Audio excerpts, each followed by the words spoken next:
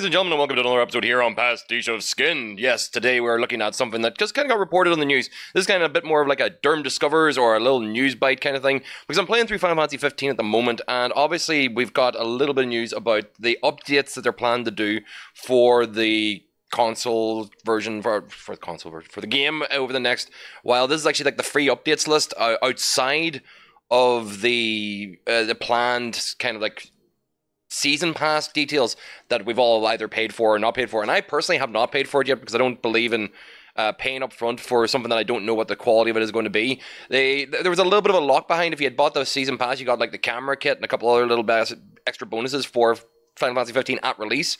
But these are also things you could have got from Amazon if you had gone and DLC pre-ordered it from them. So yeah, let's take a look and see what they were saying about the updates that are oncoming. Now, this is all free content, so this is actually isn't stuff that we're paying for. But my biggest concern with it is that it actually is altering or adding to the storyline as we're playing through it. And of course, with it being a fairly like important change, like making it something that actually is a fundamental change to a way a character reacts or a character lives in the game, then there's going to be a lot of time to prepare into it, a lot of script writing, a lot of dialogue changing. So we have our early plans to enrich certain aspects of the story, adding gameplay enhancements to Chapter 13. Now, I haven't got as far as Chapter 13 yet, so I'm glad they're pretty broad with us, but they do mention a character. Buffing ring magic, and we'll have the specifics what and when for you at a later date. After that, we're hoping to delve deeper into the story, adding scenes that will give you a new insight into character motivation, such as why Ravis walked to the path he did. Now, the entire idea of actually adding more content to a game like this post-release, I'm not against in any way, shape, or form. I don't think many of us should be against, because it's continued support by the developers. It means that bugs are going to get fixed, things are going to get actually altered and changed to really make the gameplay experience more enriched. That's what it's there for. But the addition of I know it's almost guaranteed that they're going to do a new game plus, because this is assuming that people are going to come back to do a second run through, a third run through of Final Fantasy 15. And I mean, a lot of people have done it. I've played at least 3 of the Final Fantasies at least a dozen times in my life.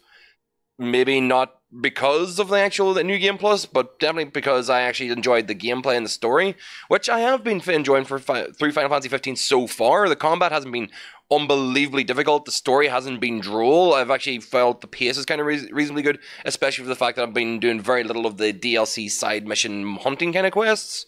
So other features we have in mind include letting you carry over stats from the previous playthrough, New Game Plus, and adding items that introduce new playstyles such as low-level runs and God Mode, which is an interesting choice because low-level runs are actually one of the most fun things about playing Final Fantasy VIII for me.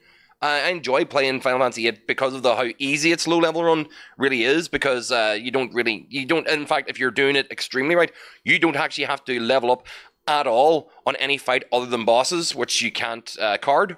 And even then, the easiest way to do that is actually to kill all your teammates and have only Squall get leveled. Or actually kill Squall and make sure he's the only one who doesn't get leveled. Sorry, that's me doing completely wrong. Make sure Squall's dead at the end of every fight so he doesn't level. Everybody else can level, but he can't. Which then keeps the monster levels down. So what else is there? Previous playthrough we had in gameplay. Oh, low-level runs in God Mode. God difficulty, I'm imagining. We're also examining readability tweaks, increasing font size for certain languages. On top of that, we're looking at content you can enjoy in real time, including new bosses with exclusive rewards and achievements and limited time hunts, which is a great idea. Like, I mean, if you can get New Game Plus up and running like that first, and then create a Monster Hunter platform out of Final Fantasy 15, you've probably taken one of the most enjoyable parts of Final Fantasy X International Edition. That was actually a pretty fun addition to all the other stuff that was in 10. Didn't really mean that I enjoyed 10 all that much in general, but the monster hunts were actually kind of one of the better side quests, and that pretty much became a large part of Final Fantasy 12 as well, which of course they're probably going to do to match up with the release of Zodiac, or Zodiac Age, the remaster of that's coming out in PlayStation 4. I mean, I don't have any problems with any of these ideas. The Final Fantasy 15 Season Pass doesn't even annoy me. I'm going to accept that these things that we're going to get, like the Holiday Pack, I'm assuming for Christmas, the Booster Pack, Gladiolus, Ignis, Prompto, and the Comrades, all those kind of packs that we're going to be getting as part of the Season Pass are there to just extend the life of a game that they took 10 years to make. If your game was one and done before Christmas and nobody else was going to play it, and people weren't going to play it again, because the longevity of games is probably the biggest problem now, is that kids will play a game and adults will play a game and then move on to the newest release. If you can maintain a constant viewership, a constant user base in a game, then that's how you make money now, I suppose.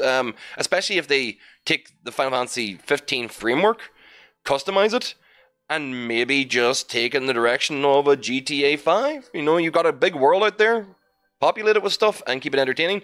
Especially if they're going to start doing like multiplayer missions. Can you imagine a hub in Final Fantasy 15 where you just meet other hunters? There's plenty of places they could go with this. But of course, that's not the story.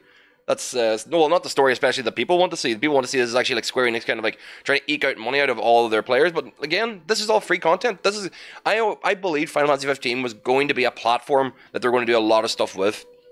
And as a platform, I'm looking forward to seeing what they're going to do next. So I suppose, yeah, guys, there's not really much else to say about the details of what we're getting out. This is actually the earliest of the earliest announcements, but we'll come back with any news in future as you watch me play through Final Fantasy 15. If you enjoyed hearing me ramble on about the quickest news and most recent news about Final Fantasy 15, you can always hit the subscribe button up there to get any updates in the future, or you can check over here on this side where we actually have a bunch of videos that are stuff that I've done while playing Final Fantasy 15 and other games, so you can check those out. Of course, you can follow through the playthrough as we continue on into like Chapter 6, I think is the next one that we're doing. So go and check it out, and I will see you all in the next video. Bye-bye.